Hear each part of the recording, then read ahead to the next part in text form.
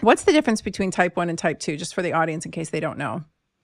Yeah, so type 2 we consider metabolic syndrome that moves into prediabetes, then into diabetes. So there's an insulin, the pancreas, the beta cells within the pancreas are secreting insulin, but the cells are not responding as well to that insulin as it should. So what happens is the pancreas will secrete more and more insulin. You have a high insulin levels, but it's not helping at the cellular site. The glucose isn't going into the cell. You test the blood sugar. It's not getting into the cell. It's just staying around in the serum. So you can read that on a blood sugar reading. There's high glucose.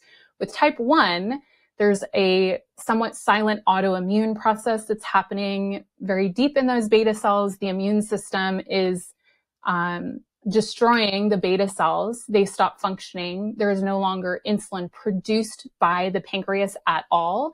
And so that's why the blood glucose, it's somewhat, it's a greater spike, a greater degree of hyperglycemia because there's just zero insulin there at all.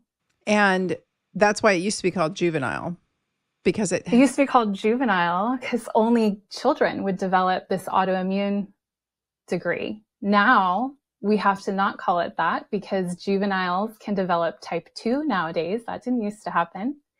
And adults can develop type 1, which also didn't used to be very common at all. What do you think the shift of that is? Is it just our modern life or? Yeah, I think environmental toxicity is massive in type 1s that we haven't fully uncovered. I think you certainly have genetics that predispose you to being, sensitive to that development. But I think there's an environmental aspect. I think there's so much environmental toxicity that our immune system just goes haywire. It's just too much on the immune system, whether that's a viral load, allergies, poor processed foods, like this all kind of adds up to a perfect storm. And definitely the children, just getting their hands on processed foods and eating that for the majority of their lives. That's where you're seeing the type 2 in children. Yes.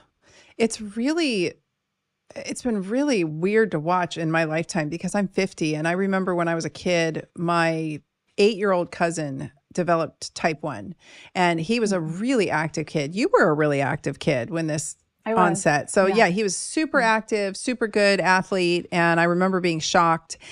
And at the same time, I had an uncle with type 2. And so I actually went digging because I think I was destined to be a doctor since I was little. And I went digging to find out the difference because I was like, how do they both have the same condition? That can't be right. Because my uncle had a big old belly and he drank too much and he smoked and he was not a Midwestern dude, not healthy, Sure. And I think he died of a heart attack. And I don't think my cousin fared well. I haven't kept up with him. I don't know how that ended. But and then I had a niece, other side of the family, and she had a lot of issues when she was born, and she ended up with type 1.